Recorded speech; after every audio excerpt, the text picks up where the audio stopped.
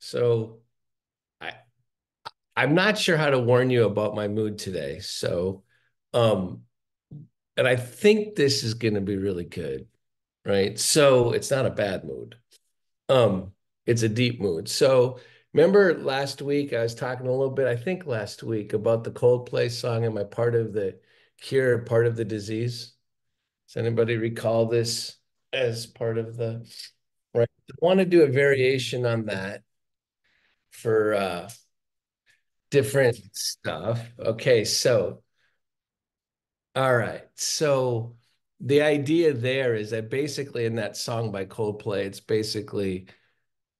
it's kind of like existential awareness, to be honest. If you listen to this song, is that part of the cure, part of the disease, right? You know, and or e- extra awareness. So I want to couple that with a couple of things. So there's this and then how it ties into a yoga practice and what do you do with your own secret, right? So there's this African children's book that my sister-in-law gave me. And I don't know, I think it's from Zimbabwe, but I'm not sure. And I'm not going to get the story absolutely right because I read it years ago, but I was thinking about it this morning. Um, which was this kid is out on a walk by himself and this magical bird lands, or this beautiful bird, and the bird starts talking to him.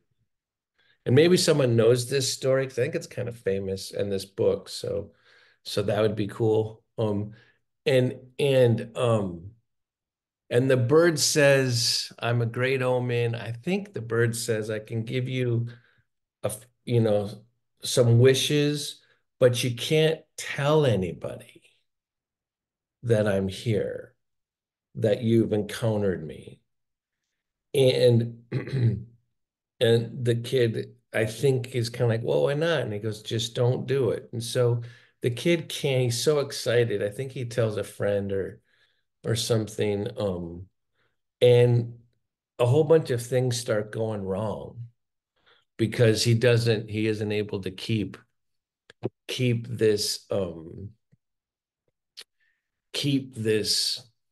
this encounter quiet because it was so magical. And and after all the things, the calamities come and all these things, or it doesn't work out how he's hoping, he talks to his father about it. And the father says, "Well, you didn't follow what your magic omen told you to do. This is on you," right? And the story ends, right? And the idea, I think, one of the parables to it is that there's things that you know, secrets that you know, or things that you know to be true, um, that aren't necessarily for other ears, right? There's aspects of things of your experience that are for yourself. So, and if anyone knows that book I'm talking about, this story, I'd like to find it again. I think I might even have it. All right, so now take that idea and and here's a anyone know Bonnie Iver, the group Bonnie Iver? So I don't know. I didn't really know that much about Bonnie Iver, and I'm starting to all of a sudden in the last like 6 months, as I'm writing the book I'm writing, it's like some of his stuff, it's kind of taunting, kind of quiet, but some of his songs are really intense. This song is actually a wonderful love song, in my opinion, right? One of the ones that makes me really smile, but it's got this kind of brooding thing. And it's called Blood Bank. And I think it's a quick story about meeting someone he marries, whether this is true or not. He meets her at the blood bank. But it's a weird song. It's great though. Um, so at one point after they talk about the blood bags they're looking at together, that secret that you know, but you don't know how to tell. it fucks with your honor and it teases your head. But you know it's good, girl, because it's running you with red. I know it well. I know it well, right? So I had this wonderful encounter, and they're drawn together. Check out the lyrics of this song. It's a really good song. It's a really lovely love song. But that they're able to share this thing that is indescribable. And I think there's something important about there's an indescribable part of your yoga practice that is between you and your yoga practice. I mean, and obviously Mind Body Solutions is dedicated to try to share it. But I think partly, I don't know about you, but I think that one of the ways that our culture is a little bit sideways is going back to the parable, the African parable. Our culture is all trying to get everyone to understand and call out the culture, trying to make their experiences known. And I think that makes a lot of sense.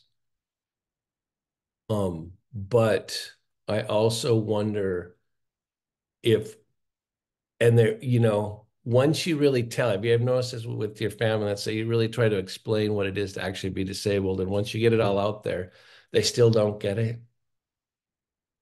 You know what I mean? Like no matter what you do to describe it. So you think it's gonna lead to something, right? And it nothing really changes, right? And so there's not just with disability, I think this is true with everybody. Everyone has a version of their own story that is unsayable. And I think I look at a lot of what's trying to happen on social media as an example of what happens when you try to tell too much all the time or present your story as always wonderful, right? So my point in all this is that I hope you know that you have a secret, right? And it's between you and the universe or between you and your yoga practice. And yeah, you can try to get it all in words. I mean, obviously, Mind Body Students is all about trying to make community around this. But I also know no matter how much we come together, there's still a part of your story that remains unmet, right? And that's okay. That's part of the experience. How do you support that other part? Remember, I'm always trying to give you and offer you and share with you how do you how can your reasons for you to practice yoga and what it actually does to the content of you that you never will quite directly know, but it needs support anyway. So one of the practical ways I try to unpack this is to tell you there's magic in Shavasana, or the empty spaces in your body are what needs the nourishment. Or if you start stringing all the beads about what I say about the part of the where the yoga practice touches. So sit up straight and tall. So, yeah, I always say that I've been saying for a while now that the empty space, you're actually, when you're centering in the beginning of class, you're actually opening a doorway to a different energy source. Isn't it funny to have dimensions of yourself that your mind will never actually know all the way? Right? It's one of those paradoxes. So as you exhale, what I love is that when you exhale and before I did yoga, I always thought an exhale was just a dropping, right? But after 33 years of asana, it is a dropping. So I just pay attention to my exhale, keep my lips together, teeth slightly apart, relax the inside of my mouth. It is a dropping, but it's also an invitation to action. So exactly what looks like a submission is actually also an invitation, right? So it turns out there's two sides to this story at a level that only you're going to understand in your own practice. So I'm starting to soften around the temples, the jaw. So I'm trying to like realize that there's a spaciousness between what I'm trying to get across to you. This is in my own case right now. And my experience that there's a freedom here, even though if I didn't, I feel like I didn't do a very good job in telling those quick stories, right? But how do you ground the parts of you and the dimensions of you? How do you let them in the room, first of all? And then how do you ground and expand them? So I'm starting to get that the exhale and the drop,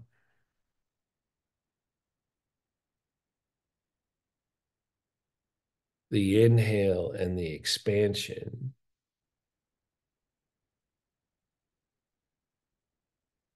and once I start connecting the two, my exhale doesn't have to just be a drop. I can actually expand on the exhalation too. My spine moves closer to the world, more integrated in the world on what feels like the drop.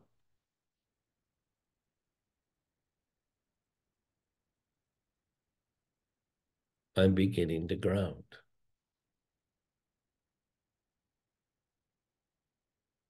Feel your feet on the floor, your sitting bones. Balance your head over your neck.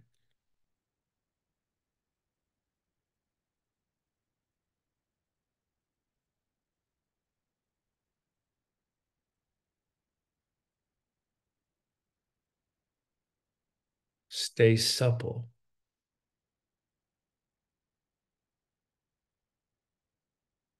alert.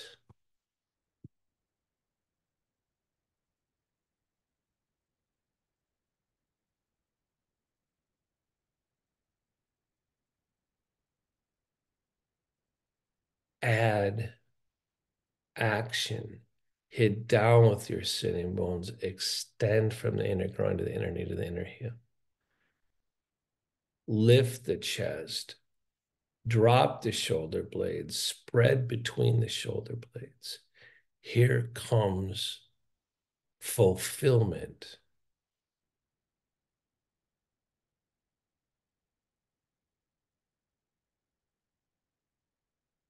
But keep the spaciousness. So try not to grip too hard. If you need to repose now, repose. Start again.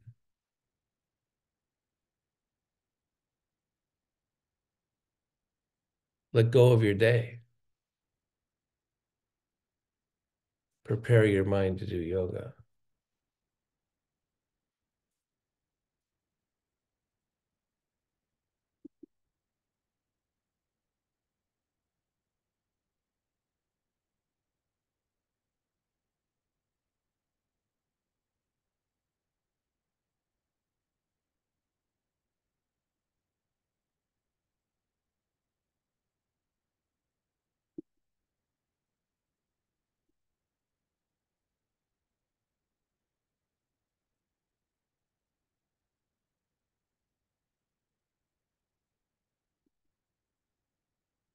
Good. And then release.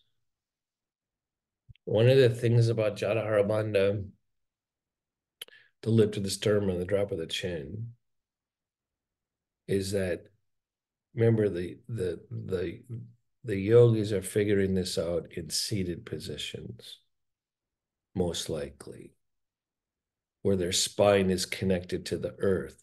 So the lift in the chest and the activations coming directly out of the earth, right? And so ground it, rise up, expand it in your chest, drop the shoulder blades and spread them to ground it. So the rise comes up and the chin drops.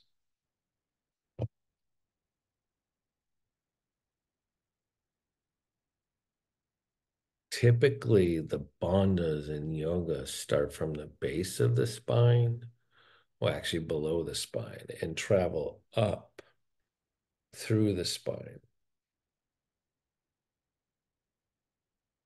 I tend to hold too static near the top of my spine in this bandha. I tend to overgrip because I'm trying to succeed. The chin drop.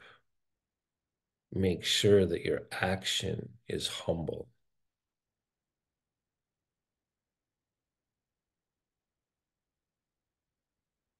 Raise your head up with closed eyes.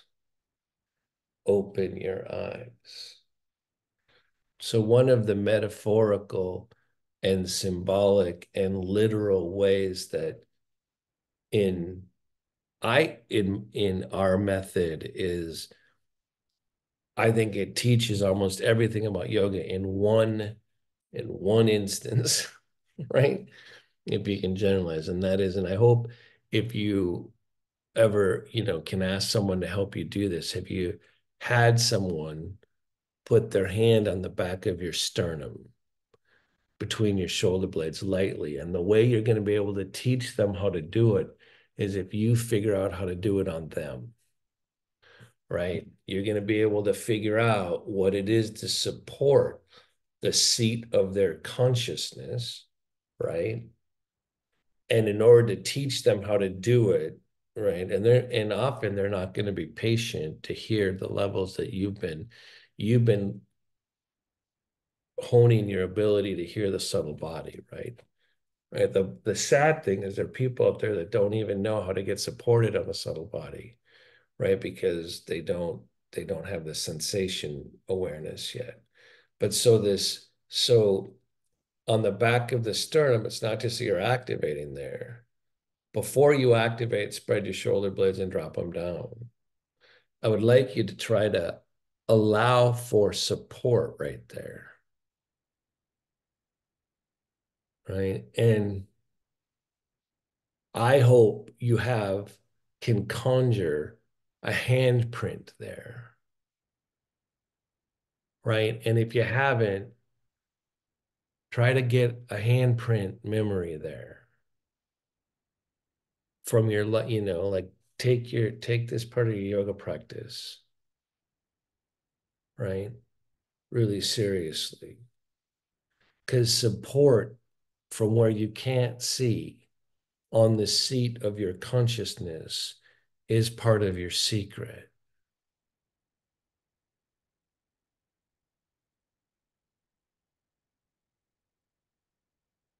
Good. And then release. So again, there are sensations that I hope, these things that I say and try to share and describe in class, I hope you're kind of seeking it out in your life a little bit. So of course we're going to move around because we don't want to just be thinking about the most connected part of human being, right?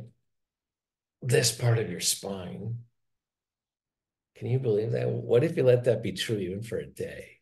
So I'm moving it back and forth. So I'm paying attention to the center of my chest and I'm moving it. I'm not just I'm not just moving back and forth, right? I'm paying attention to the center of my chest as I move it over my sitting bones. So follow it instead of just moving around quickly without thinking about it. Follow where your seat of consciousness, according to some ancient yogis, right? The seat of consciousness is changing its relationship over your base, right? Right? That I'm just not, typically we think we're moving from our heads, we're activating. Well, I want you to lower your center of gravity and start paying more attention to this as it's moving in different relationships to your base, right? So on this class, in terms of grounding, right? On this class, I'm wanting to figure like, how can I support this space, which I know is a secret, no matter how much I tell everyone about it.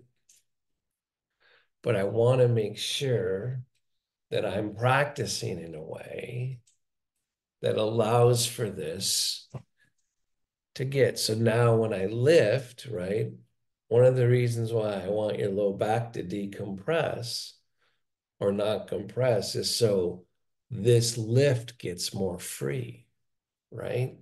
So I'm coming forward, I'm lifting up, I'm changing the compression on my back. So the center of my chest blooms more, right? So I'm actually doing it for reasons. I'm actually realizing that these yogis past have been showing me stuff, right? It's not just for for movement's sake. I'm taking my legs wide because I do want to like open it up a little bit. So we're doing our typical warm up, right? Which is getting my body more on my mind's radar. So if you've been, without movement, it's hard to keep your whole body on your mind's radar, right? So you start introducing variation to get your mind to remember that, oh, yeah, I've got groins, I've got legs, I've got sitting bones, I've got all this stuff. And left to its own devices, your mind will make your body really small, right? It'll like make it go into a singularity, like a big lump of clay, right? Careful not to overstretch your neck too much, right? You don't want to mess up stuff too much. So over, and I'm shifting gravity again because I'm trying to get my mind to go, oh yeah, wait, until you show me, I forget. I throw most of your body into the closet, right? And I don't have the light on. So you're just moving to turn on the light, right? And then move your feet back together. So I'm just like, that's just a drive-by on my groins, right? So if you can, if you can't, don't worry about it. But I'm going to grab my my leg up. So you can do this on the floor. But you know what's easy to do when you're a paraplegic? Forget you have feet, right? Really easy to do. So remember, some of you know this, I've said this many times, but one of the first things my yoga teacher wanted me to do, and if you can't lift up your foot, just try to change the amount of input and be more conscious of it, right? Of your foot on the floor, on your foot on the pedal, like push on it, like get there to be more energy, right? More awareness on your feet. So, like I told you, one of the first things my yoga teacher wanted me to do was shake hands with my feet. Like the second time I ever saw her, she came and said, practice. It took me like 5 years to believe in the importance. I wanted to do the yoga poses. I didn't want to just like rub my feet. You kidding me? That seems stupid. All the barriers there were to my mind, but in a way, being more connected to your feet, one of the really simple things that yoga does is actually make you expand to the outer edges of your body, right? It takes the spinal energy and through movement, asana makes the energy go, the blood flow go to the outer edges of your body. So I'm just squeezing my foot. I'm going like, oh, because without it, my mind, more so than your body, my mind forgets that my foot's there, right? But I know whether you have full sensation or not, I'm pretty sure you don't pay attention to the full sensation of your feet, the inner sensation of your feet. So one of the ways that some of you that more sensation, direct sensation than I do, is that if you can get your arch, if you can put your thumb on your arch, and this sensation of grounding can also happen by putting your foot as flat on your foot pedal or as flat on the floor as you can. But have you ever tried to make your arch sigh with glee and relief?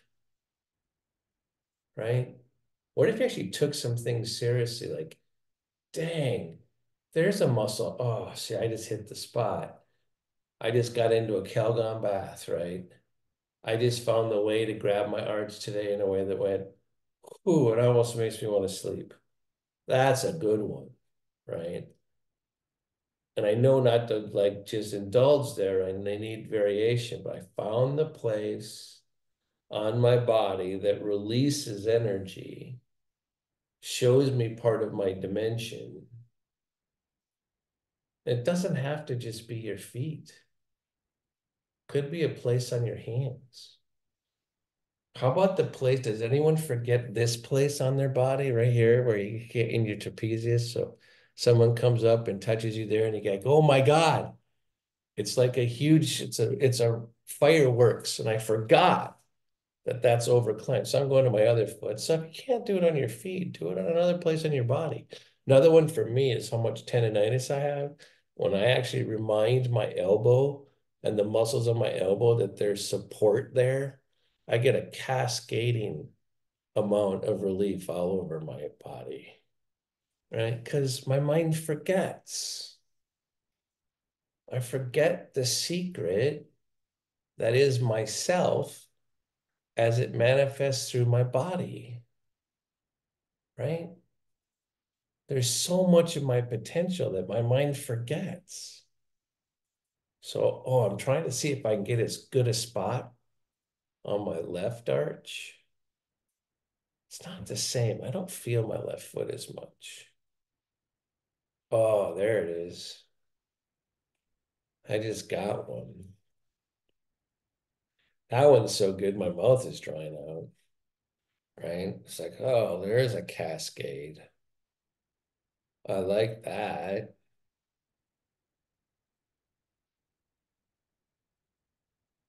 Did anyone as a kid have anyone do this little piggy went to market with your toes? This little piggy went home, right? In a way, that's not that dumb, right? To differentiate different toes, right? Or different fingers, right? So I'm spreading each toe and going like, hey, wait, there's a party in there. There's a party between the second and third toe. There's movement, and so do it with your hands if you can't do it, right? Right?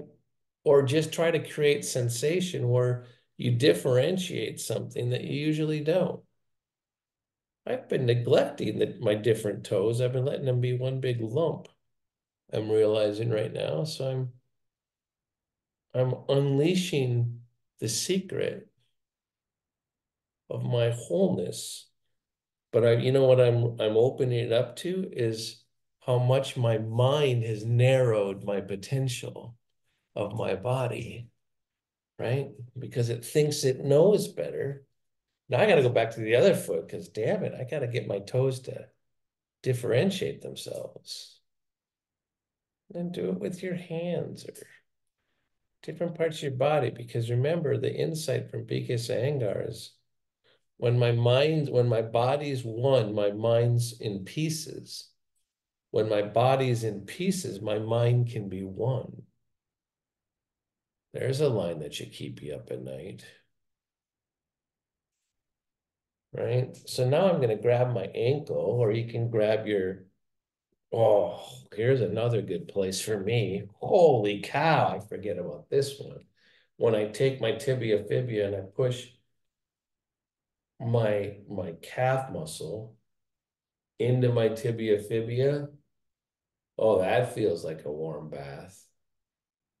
That's what I get when I do it on my forearm. So like this space here and this space here are similar, right? So it's like, oh, can I actually keep reminding my mind to not make my world so small?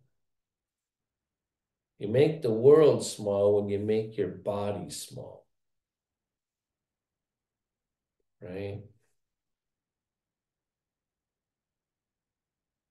Nobody told me I could feel my tibia fibia and my calf come together and have a different kind of party in my spine.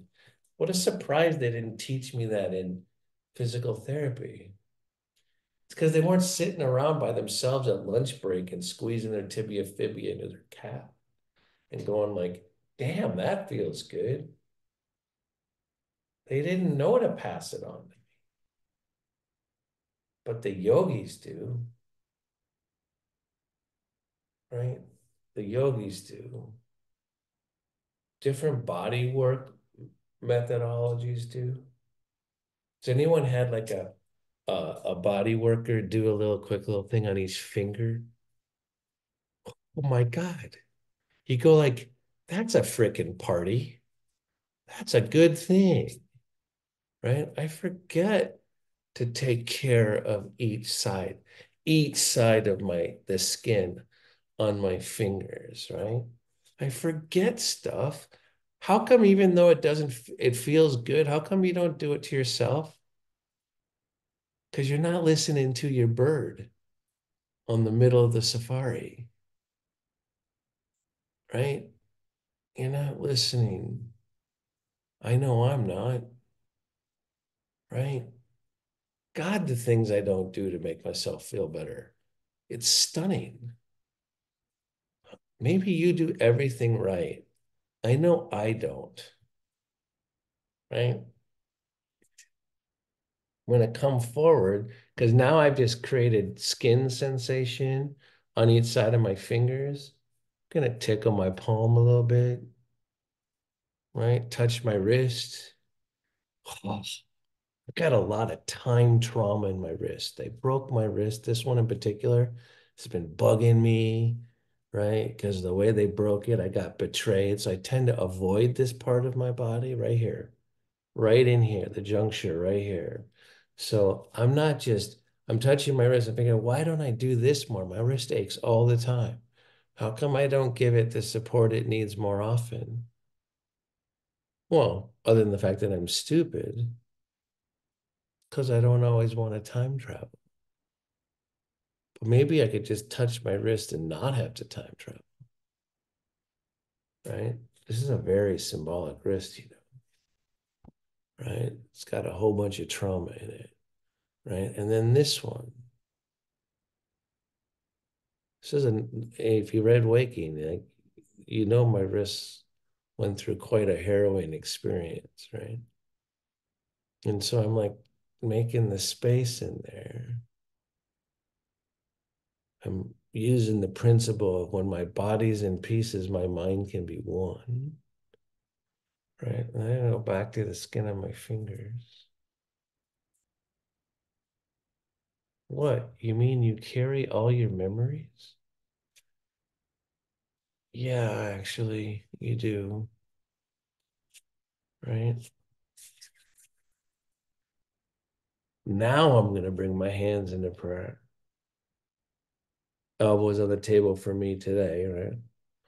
Now I'm going to try to feel all the spaces, including squeezing my tibia into my calf, including wiggling my toes, right? Including supporting the hand on the back of my sternum. I'm going to start to live my secret.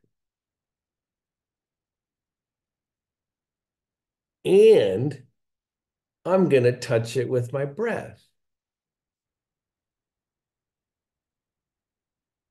Prana follows consciousness more than it follows breath. What?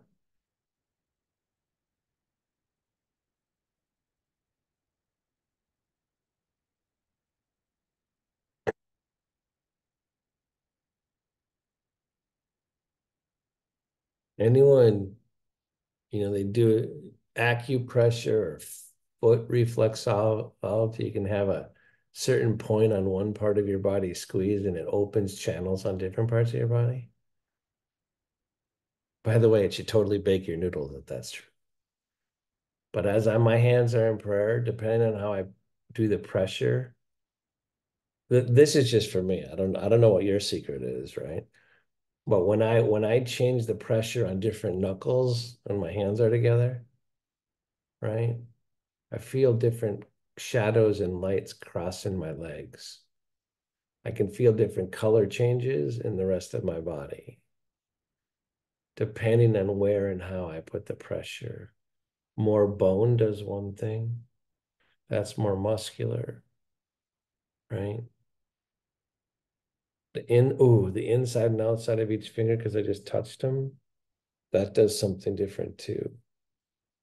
Everything, I'm constantly changing colors, right? Constantly. All right. It's all weird, right? That's all weird. I'm not ready to live in that world in every moment of every day, right? No, thank you. I get to know it's there though. Inhale up, exhale, revolve. Nice little twist. Make it kind of happy. Keep the earth in the twist. What? What you talking about, Willis? What do you mean keep the earth in the twist? Does anyone know that's a reference to different strokes?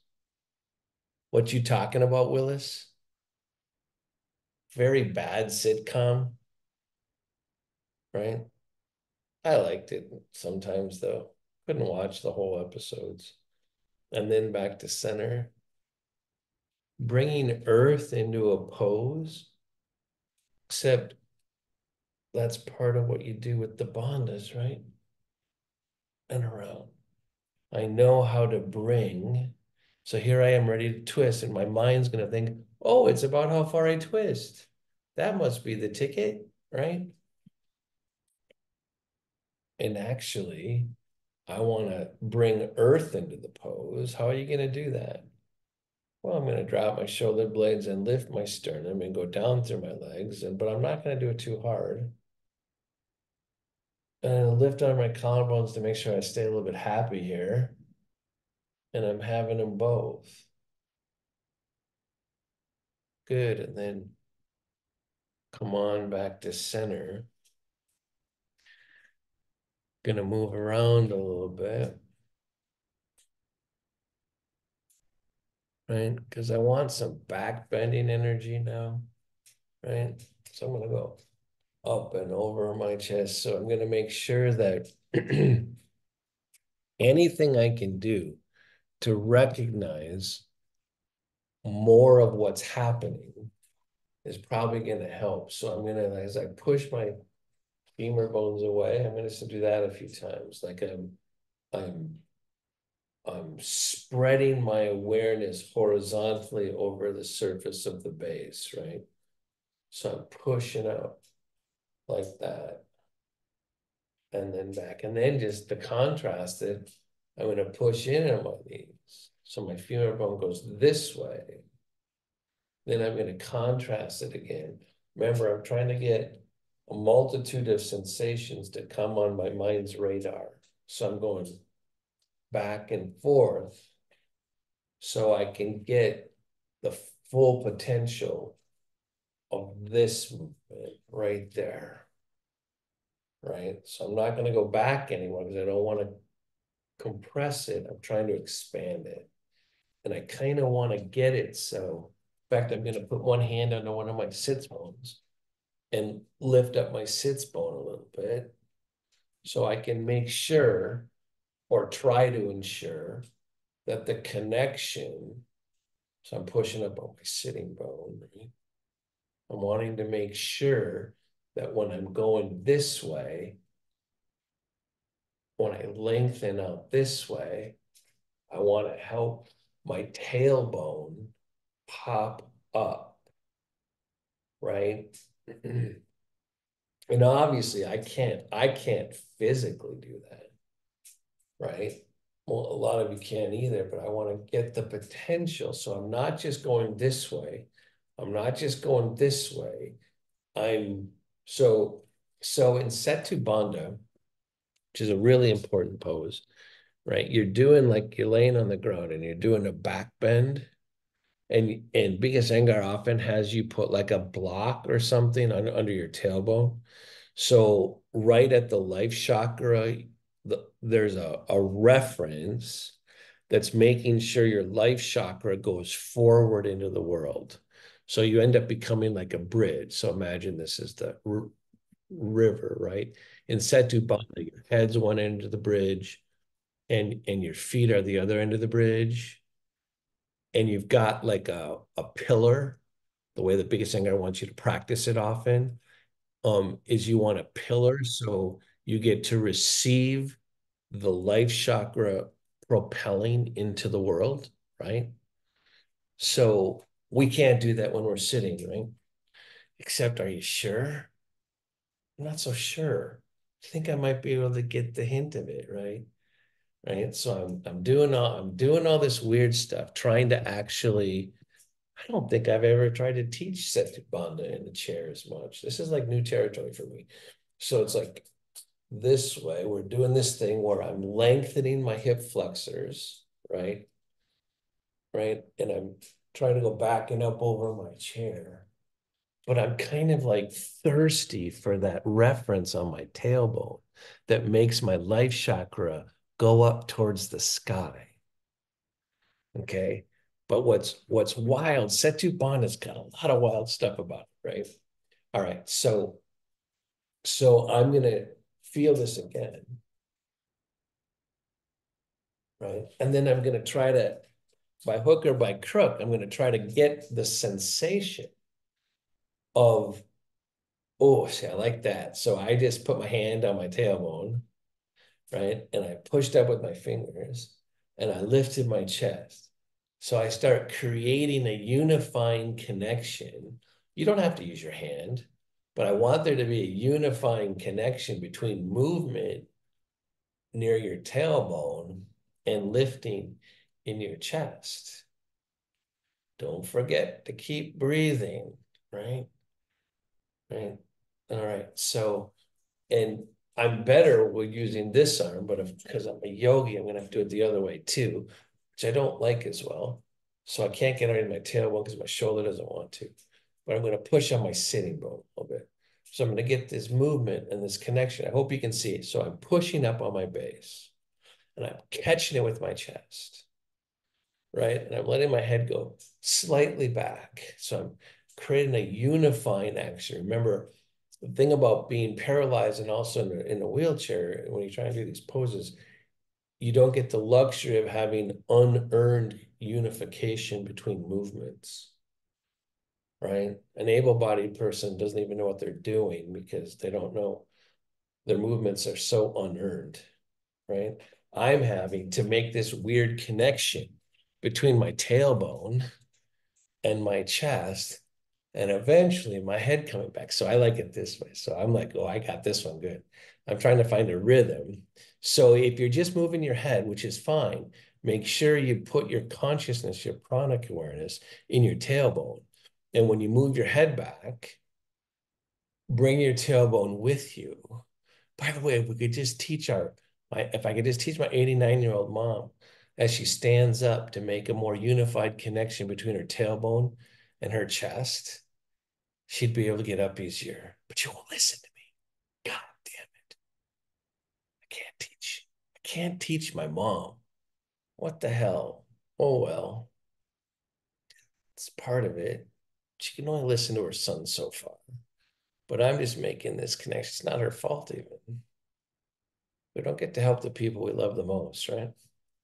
All right. and then release, or the people we love. So now I've got this connection. So when I go back to moving gravity forward and back, right, I'm trying to keep that feeling of a reference on my tailbone as part of what's happening, right? Now, oh no, lions and tigers. This class goes till 11:30, just so you know. I'm joking, but it could. All right. So I'm back to this thing. So now when I push out my femur bones, by the way, so I'm trying to get my tailbone, the bone, to interact with my femur bone, the bone, right? So when I'm pushing on my legs, connecting to the earth by going down, lengthening my bone horizontally across the earth, right? I'm trying to get my tailbone to join so my chest can open with company, right? So I'm going this. Oh, that's a good one, right? And I'm going to come back. I'm not going to do the full pose yet. And I'm going to come into it again. I'm going to pop into it. Oh, right. And try to get this rhythm. So I'm trying to get there to be a coordinated rhythm. Remember, I'm trying to put sensations on my mind's radar. My hands are here. I've been pushing on my tailbone. I'm trying to get my chest engaged, right? So I'm practicing those three quadrants, here, here, to here, right? Femur bone, pardon me, femur bones to tailbone to chest. I'm just doing this little movement right here. Oh, I like that, right? Because in a second, I'm going to take my head back. You don't have to take your head back. And in fact, some of you shouldn't take your head back, right? So I'm going to go here, here, up, right? I'm not just back bending in order to make it just not be a back bend, I'm trying to remember the sensation of reference near my tailbone, right? Because I'm trying to make this more like Setu Bandha, which is a back bend, but the life chakra, the base of your spine, is actually getting pushed into the world. So now I'm going to remind myself, I'm going to push on my tailbone again, right? So I'm doing this thing to make sure on this last one doing it, I want to get this connection between my tailbone, my chest, and raising my chin now. Tailbone, chest, chin. Tailbone, chest, chin. Because on this final couple of times at the pose, I'm going from where my feet are to my femur bones, to my tailbone, to my chest, to my chin, right?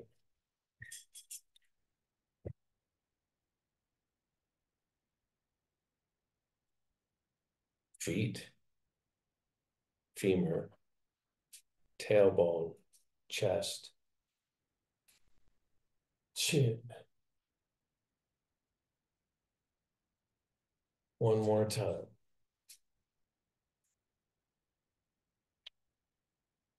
Feet, femurs, tailbone, chest, chin.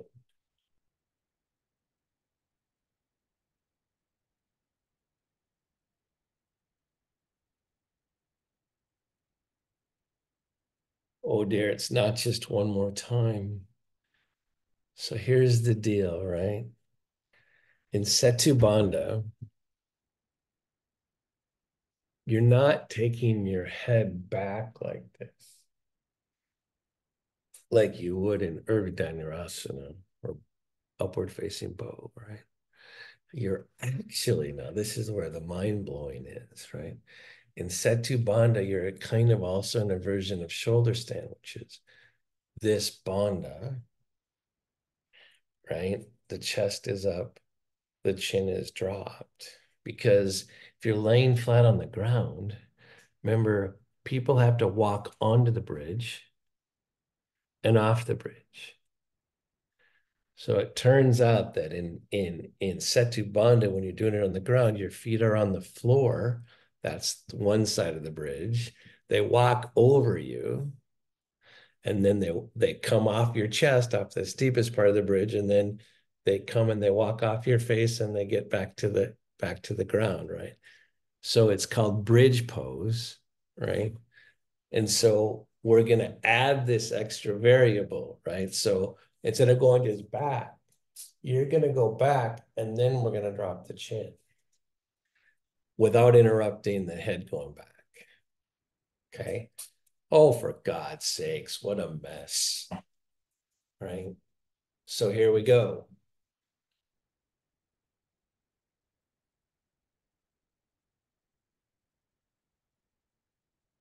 Feet. That'd be, remember, so Prashanta Iyengar talks about Setubandha. B.K. Iyengar calls Setubandha God's gift to humankind, right?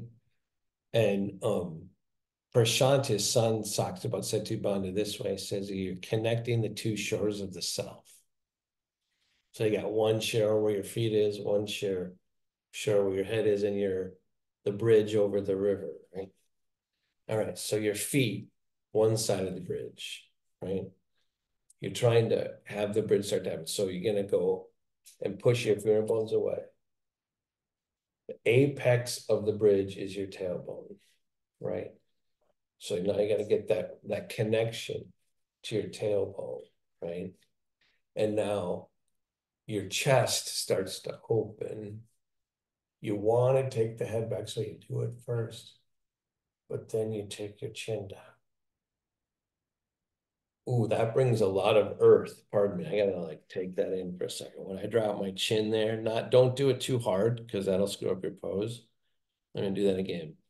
So when you don't take your head flying back, when you drop your chin at the very end of it, it brings the earth back. So down, expand, up, chest. So feet to femur to tailbone to chest, and then drop the chin on. Ooh, that is the way to ground the bridge. Remember your feet and your drop chin. Good, and then release. One more time. Right at the end here, I'm losing people. That must be a bridge too far on the description, right? So one more time. I like the idea of being a bridge for people, right? Right. And by the way, the bridge has got two-way traffic. It's not just a one-way bridge. Okay, so feet, femur, tailbone, chest, expanse, grounding. Good, and then release. Hmm. Quick little twist. Inhale, lift up, exhale, revolve.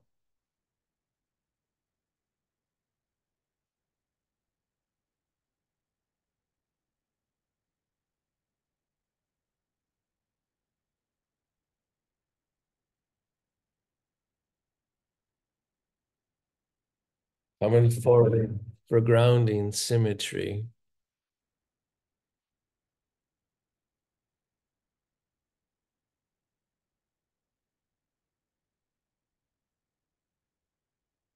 Finding my feet, finding my sitting bones.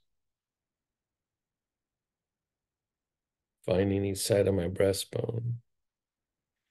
Each shoulder, because I want the nourishment of Shavasana to come in equally on each side. So I'm trying to set the train tracks.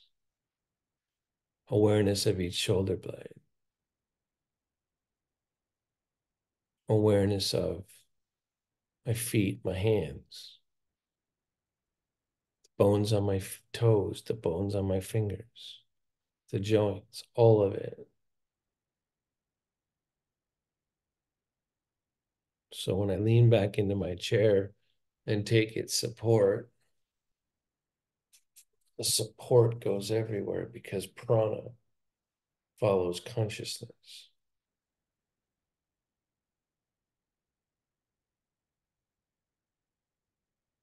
Let the chair touch everything.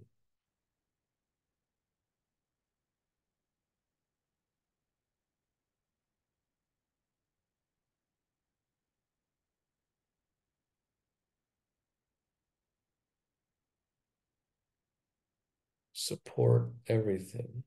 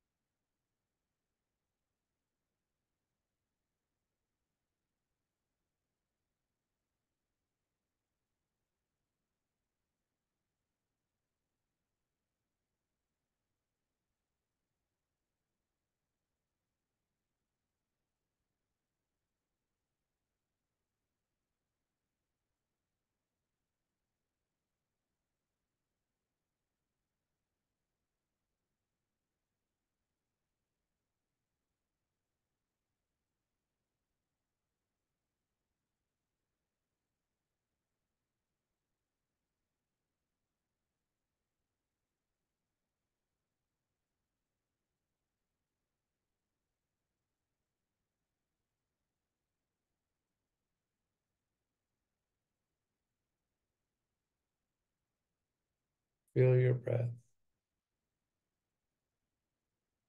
Don't change it.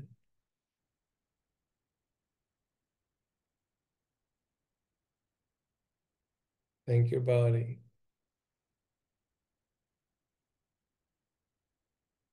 Honor the secret.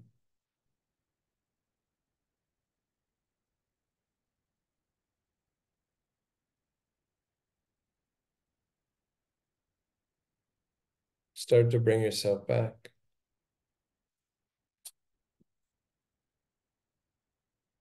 Slightly deeper inhalation. Slightly longer exhalation.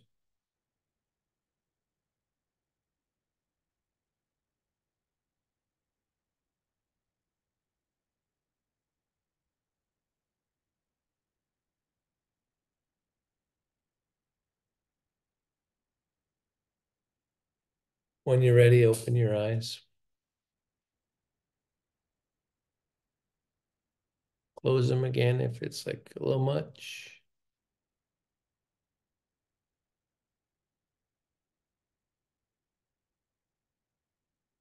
Then open them.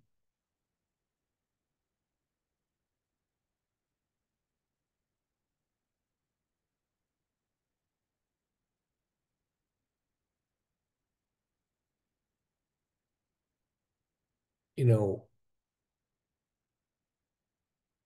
being able to coordinate different places in your spine and then use that as a map.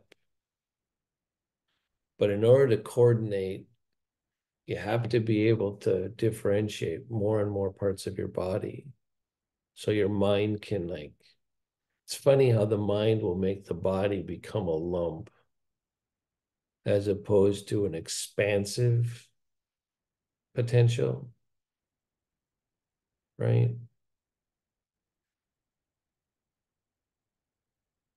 And that's freedom is going to depend on the expansive potential, not just coming from here, right?